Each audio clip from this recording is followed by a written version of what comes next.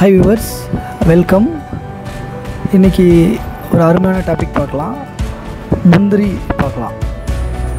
முந்திரி எல்லாருக்குமே தெரிஞ்சிருக்கும். cashew வந்து நீங்கள் கடையில் வாங்கி சாப்பிடுவீங்க. பட் இன்றைக்கி வந்து cashew கொஞ்சம் டிஃப்ரெண்ட்டாக அதை எப்படி சாப்பிட்லான்றது பார்க்கலாம். ஸோ எங்கள் தோட்டத்தில் இருக்க முந்திரி தான் அது. எங்கள் தோட்டத்தில் ஒரு 20 முந்திரி மரம் இருக்குது. இதுதான் சீசன். ஆக்சுவலாக ஏப்ரல் மே தான் வந்து முந்திரியோட சீசன். தம்பி மரத்து மேலே இருக்கான், அவன் உழுதுறான் பாருங்கள், கீழே உழுது. ஸோ உழுகிற பழத்தை அப்படியே நீங்கள் எடுத்துகிட்டு போயிட்டு பழத்தை வந்து கொஞ்சம் திருப்பி கொட்டையை மட்டும் எடுத்து ஒரு 2-3 டேஸ் காய வச்சுட்டு அதை வந்து நீங்கள் சுட்டுட்டு எடுத்திங்கன்னா உள்ளே இருக்க அந்த பருப்பு நல்லா சூப்பராக இருக்கும். நீங்கள் கடையில் வந்து ரோஸ்டட் கேஷ்யூலாம் இருக்குது பார்த்தீங்களா, பட் மசாலா கேஷ்யூ அதெல்லாம் விட இது ரொம்ப டேஸ்ட்டாக இருக்கும். உழுக்கிட்டு இருக்கான், உழுக்குனா உழுது பாருங்கள், எவ்வளோ பழம் உழுது பாருங்கள். இன்னும் ஒரு 10 டேஸ் போச்சுன்னா கீழே ஃபுல்லாக கவர் ஆகிடும். நம்மளால் என்ன சொல்கிறது, தரையை பார்க்க முடியும், அந்தளவுக்கு வரும். இந்த பழம் பார்த்திங்கன்னா yellow and red colour. Maximum பார்த்திங்கன்னா இந்த கலரில் தான் இருக்கும்.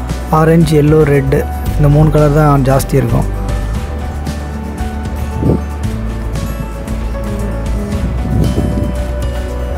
இப்போதைக்கு பார்த்திங்கன்னா இந்த ஒரு பக்கெட்டில் மட்டும் போட்டு மற்றதெல்லாம் அப்புறமா எடுத்துப்போம். இந்த ஒரு பக்கெட் மட்டும் எடுத்துகிட்டு போயிட்டு அதில் இருக்க நட்ஸ் எடுத்து எப்படி வந்து இன்றைக்கி அதை வந்து நம்ம எதுவுமே பண்ணாமல் அப்படியே வெறும் பனை ஓலையை வச்சு சுட்டு சாப்பிடும். இது பார்த்திங்கன்னா தோட்டத்தில் இருக்க மாமரம், பந்தனப்பள்ளி மாங்காய் இது. ஸோ இதை பற்றி நான் இன்னொரு வீடியோ அப்புறமா போடுறேன். இந்த மாம்பழமும் அப்படி தான் நல்லா டேஸ்ட்டாக இருக்கும். பந்தனப்பள்ளி எல்லாருக்கும் தெரிஞ்சிருக்கும். பட் நீங்கள் கடையில் வாங்குறது வந்து அவங்க மருந்து கல் வச்சு பழுக்க வைப்பாங்க. இது வந்து நல்லாவே இருக்கும். ஸோ முந்திரி பழத்தை திருவி அந்த கொட்டையை மட்டும் எடுத்துருங்க தனியாக. ஸோ இதை அப்படியே பண்ணாதீங்க, காய வச்சுருங்க. ஒரு 2-3 டேஸ் காயணும். காஞ்சதுக்கப்புறம் எடுத்து நீங்கள் வந்து சுட்டிங்கன்னா தான் அந்த பால் வந்து இருக்காது. இப்போ நார்மலாக பச்சை முந்திரியை வந்து உடச்சிங்க என்ன வரும்னா அது பால் வரும். அந்த பால் கையில் போட்டோன்னா கையில் இருக்க தோல்லாம் உறிஞ்சிரும். ஸோ அதுக்கு தான் காய வச்சுக்கணும். ஸோ ஒரு பனை ஓலை எடுத்துக்கிறேன். பனை ஓலையை வந்து போட்டுட்டு பனை ஓலை மேலே ஃபுல்லாக அந்த cashew nuts அப்படியே கொஞ்சம் இடையே கொஞ்சம் அப்படியே தூவி விடுங்க. ஒரு 30 to 40 இல்லை ஒரு 50 நட்ஸ் எடுத்துங்க போதும். இது பண்ணலாம். நீங்கள் இப்போ சென்னையில் இருக்கவங்க பண்ணோன்னா எங்கேயாவது வில்லேஜ் சைடு போகிறப்போ cashew வந்து ஃப்ரெஷ்ஷாக கிடைக்கிற இடத்துல வாங்கிட்டு போங்க. இது மாதிரி வாங்கிட்டு போய்ட்டு நீங்கள் வீட்டிலே கூட பேப்பர் அது மாதிரி வச்சு கூட செஞ்சு பார்க்கலாம். பட் இதோட டேஸ்ட் வந்து ரொம்ப டிஃப்ரெண்ட்டாக இருக்கும். அவ்வளோ நல்லாயிருக்கும், நல்லா மொறுன்னு இருக்கும். ஓகே, எரிய வச்சிடலாம். எரியும் போது என்ன வரும்னா வெடிக்கும். ஏன்னா அதோட பால் இருக்கும் பார்த்தீங்களா, என்ன தான் காஞ்சதுனாலுமே அந்த உள்ளே கொஞ்சம் இருக்கும், அது வெடிக்கும். கொஞ்சம் ஜாக்கிரதையாக இருக்கணும், இல்லைனா வந்து மேலே அடிச்சிடும். ஏன்னா அதில் கொஞ்சம் ஆயில் கண்டென்ட் ஜாஸ்தியாக இருக்கும், அதனால் அது வெடிக்கும். அது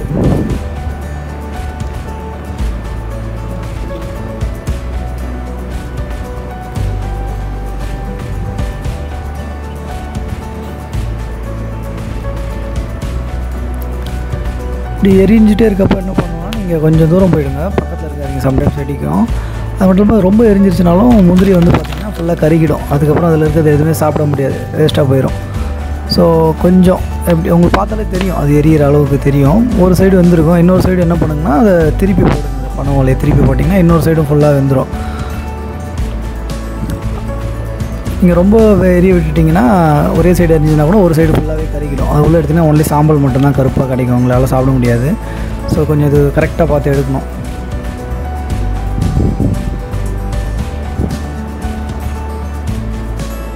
நல்லா எரியுது பாருங்கள். அது பனை ஓலையோட எரியிறது மட்டும் இல்லாமல் அந்த cashew நட்டில் இருக்க உள்ள அந்த ஆயில் கண்டென்ட் இருக்குது பார்த்தீங்களா, அதுவும் சேர்ந்து எரியும். பெரியது கூட பாருங்கள், ஆயில் அந்த cashewoட ஆயில் தான். அவ்வளோதான், ஆல்மோஸ்ட் முடிஞ்சிருச்சு. இதை வந்து நீங்கள் எடுத்து உடைக்கணும். அப்படியே எடுத்துங்க சுடுவோம். அதனால் அதில் அந்த ஆயில் மாதிரி இருக்கும் கொஞ்சம். அதனால் என்ன பண்ணுங்கள், அந்த தென்னை பஞ்சு இருக்குது பாருங்கள், தென்னை மட்டை அந்த கொட்டாங்குச்சி அதில் எடுத்து போட்டிங்கன்னா கொஞ்சம் அந்த அப்சர்வ் பண்ணிடும். அதுக்கப்புறம் எடுத்து நீங்கள் வேறு எங்கே வேணுமோ வச்சுட்டு அதுக்கப்புறம் உடைக்கணும். இது எரியிறப்போ ஸ்மெல்லு வந்து செம்ம சூப்பராக இருக்கும். இந்த cashew நீங்கள் முந்திரி சுட்டிங்கனாலே அவ்வளோ சூப்பராக இருக்கும் ஸ்மெல்லு. எனக்கு சின்ன வயசுலலாம் வீட்டில் என்ன சொல்லுவாங்கன்னா, முந்திரி கொட்டையை வந்து சுட்டு சாப்பிடக்கூடாதுன்னு அந்த சீசன் முடிகிற வரைக்கும். ஏன் சொல்லுவாங்கன்னா, நம்ம வந்து முன்னாடியே அது அந்த காலத்தில் சொல்லி வச்சுட்டு போயிருக்காங்க. என்ன சீசனுக்கு முன்னாடியே உடச்சி எல்லாத்தையும் சாப்பிடுவாங்க அப்படின்றதால என்ன சொல்லுவாங்கன்னா, சீசன் முடியறதுக்கு முன்னாடியே முந்திரி சுட்டு சாப்பிட்டோன்னா மரத்தில் இருக்க மற்ற பூவெல்லாம் கருகிடும் அப்படின்னு சொல்லி ஏமாற்றி வச்சுருப்பாங்க. அதுக்கான உண்மையான ரீசன் என்னென்னா, இது மாதிரி வந்து அவங்க முன்னாடியே எல்லாத்தையும் சாப்பிடுவாங்க அப்படின்றதுக்காக தான் வந்து அதை மாதிரி சொல்லி வச்சுருக்காங்க. ஸோ அது பாருங்கள், இது வேகலை. அந்த அதெல்லாம் ஒரு சைடாக எடுத்து வச்சுங்க. அதெல்லாம் அதுக்கப்புறமா இன்னொரு நாளைக்கு வந்து இது பண்ணிக்கலாம். எடுத்துங்க.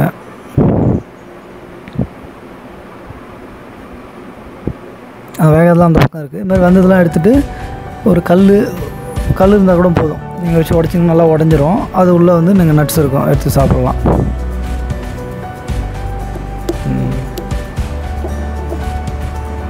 அவ்வளோதான், உடச்சாலே வந்துடும். உள்ளே நட்ஸ் இருக்கும் பாருங்கள், உங்களுக்கு தெரியுதா? அதான் கேஷ்யூ நட்.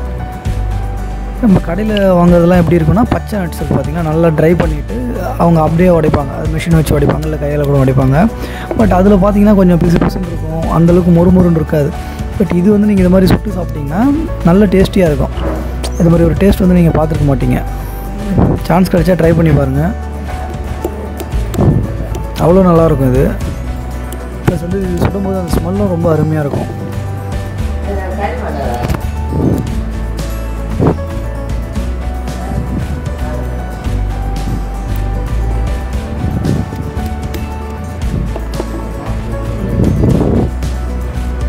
பாருங்கள், இது வந்து முழு முந்திரி அப்படியே இருக்குது பாருங்கள்.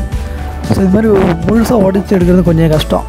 நீங்கள் உடச்சிங்கன்னா உடஞ்சிரும். பட் பரவாயில்ல, உடஞ்சாலும் அது நல்லா வந்து இந்த மாதிரி தான் மொறுமொருன்னு இருக்கும், நல்லா கிறிஸ்பியாக இருக்கும். நீங்கள் சாப்பிட்றதுக்கு அவ்வளோ டேஸ்ட்டாக இருக்கும். நீங்கள் எதுவுமே கூட ஆட் பண்ண தேவையில்ல, அப்படியே சாப்பிட்லாம். உடம்புக்கு ரொம்ப ஹெல்த்தியும் கூட, ஏன்னா வேறு எதுவுமே ஆட் பண்ணுறதில்ல. அப்படியே டேரெக்ட் நீங்கள் இப்போது மெஷின்லாம் ப்ராசஸ் பண்ணுறவங்க வந்து கண்டிப்பாக கூட வந்து இந்த ப்ராசஸிங் ஏஜென்ட் ஆட் பண்ணுவாங்க. கெட்டு போகாமல் இருக்கிறதுக்கு வந்து கண்டிப்பாக ஏதாவது ஏஜென்ட்ஸ் ஆட் பண்ணுவாங்க. அப்போ தான் வந்து ரொம்ப நாள் இருக்கும். ஏன்னா கடையில் வந்து அன்றைக்கே விற்க மாட்டாங்க. பட் இது மாதிரி ஃப்ரெஷ்ஷாக கிடச்சி நீங்கள் சாப்பிடும்போது உங்களுக்கு எந்த விதமான சைட் எஃபெக்ட்ஸ் எதுவுமே இருக்காது.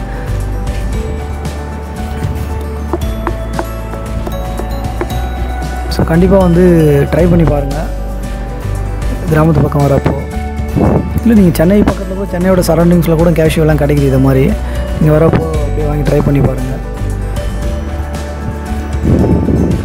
அது வந்து உடஞ்சது அப்படி இருக்குது பாருங்கள். இதை வந்து யூஸ் பண்ணலாம், நீங்கள் அடுப்பெரிய கூட யூஸ் பண்ணலாம். அதெல்லாம் ஓகே வியூவர்ஸ், தேங்க்யூ. கண்டிப்பாக சப்ஸ்கிரைப் பண்ணுங்கள். தேங்க்யூ.